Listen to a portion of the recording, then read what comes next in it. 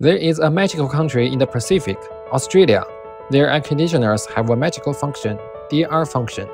DR, the abbreviation of demand response, relies on the standard DR board of Australian models. The DR function can limit the frequency of compressor to limit the power consumption.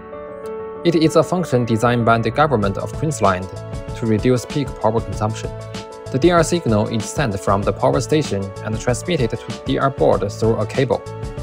The machine will limit the power to 0%, 50%, or 75%. But some people may ask, if the capacity becomes smaller, will the user experiment be affected?